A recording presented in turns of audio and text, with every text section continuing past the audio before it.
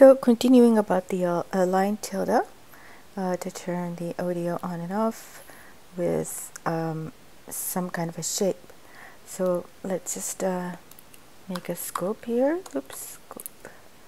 I'm just typing because it's faster for me than going to look for it, but you can do that by audio, this guy, scope, it's the same thing. Anyway, okay, so as we learned in a normal line ramp generator, you could do this. You could do from the destination, from comma destination ramp time. So if I do this directly to the line, so every instance is from 0 to 1, 0 0.01, 0 0.02, and so on and so forth, are multiplying the cycle sine wave. So that's why you get this, right? And if I want to decrescendo, you do something like from 1 to 0 in like a faster decrescendo. You can do that. So let's see, and decrescendo 2, 3, and off. No, this doesn't really show you much. Let's do this here. See, 1, 2, 3, and off, and so on. You could do, even more. So once it gets to the 1, okay, so I want to stay there for another 3 seconds. So stay there for 3 seconds, and we go down to a piano, soft sound, with a sbito, kind of a sbito piano, for half a second, and stay there for, I don't know, 4 seconds, then go back up again in 1 second, stay there for 3 seconds, and finally back to 0 in, can't even see anymore here, it's a long line here, back to 0 in a long decay, like, I don't know, 6 seconds or something. Okay, so let's hear this. Go up, 2, 3, and stay there, 2, 3, and back to really soft piano for 4 seconds, and up to 1 again, 2, 3, and fade out slowly back to 0. It's all nice and everything, but can you imagine typing all this? No. So they made something really nice called a function table that you can use. You can either type, which I usually do, or, oh gosh, I always cannot find it here. There it is, audio there. This little thing called the function table. And if you look at the, it's a huge object. You can do a lot of stuff, right? It's basically breakpoint function editor. So line gives you breakpoint editor, right? So it goes to 1 and back to 0, 0.2, and so on and so forth.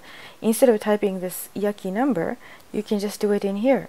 So you have to get out of the edit mode, just type your points, and I said something about sustaining for 3 seconds and so on and so forth, right?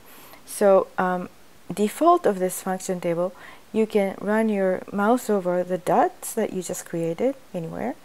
If you don't like the dot, you shift click on it and it will disappear like this, and you can grab them, and when it touches the ground it turns white. See this? Right now it's X is the time, Y is the amplitude. So 0 amplitude at the beginning. So when as soon as I touch the ground, it becomes 0. It says 0, 0. Similarly, at the end, if I bring this last dot to the ground, it turns 0. So, well, the sound has to start from nothing and end with nothing. So if it's like floating like that, there would be some note that didn't end. So that's not a good thing. So you always make sure that both ends are white. And the typical envelope, so they call envelope of sound. The shape of the sound looks like this: initial attack, initial decay, sustain, and release. Right? It's like an envelope of sounds. Very classic look of that. So the default, I wrote like 3 seconds, 5 seconds, 4 seconds. That's a long sound. This one, the default, is 1 second long. So here it says 0, here it says 1000, x is 1000, y is 0, amplitude is 0. Okay? And here the y is 1, the maximum amplitude. So that's the default. So what you do is you connect the second outlet of this guy, a function, which says all points in line format. So this one, oops, no, go over to line, there, like that. And then, we're not done yet, you have to send a bang button to generate a sound. So I turn on, nothing yet, because I'm connected to the line segment, which is active now, so it's 0. It's sending multiplied by 0, there's nothing. But as soon as I click on the bang, watch, and here, see, there, that was my sound. You see the shape corresponding to this guy? So if I change the shape to something like awfully strange envelope, and watch here, see, it did that. There you go. So that's the function table introduction. So instead of doing this long thing, you can just edit points like that. Of course, you can change the length of your sound by sending a message called set domain. And as we learned, the $sign, the loathed, hated $sign, which think of it as X. So you could send in a millisecond length. So I want 4 seconds of sound. Now it's going to be a long, weird note. Whoa, whoa. There you go. Or nicer, more elegant. I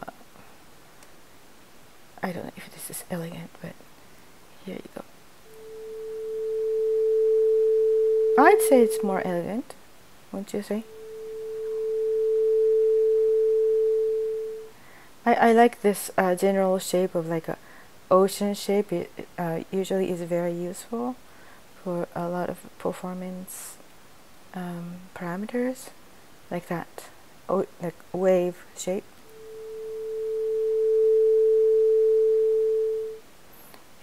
Linear or how do you call it, exponential is never really musical, as I find. So I don't know why those things are usually the default. I think this should be the default. I mean, at least for me, it's something like this. See, this is not nice. Well, I can be editing this all day and forget to eat.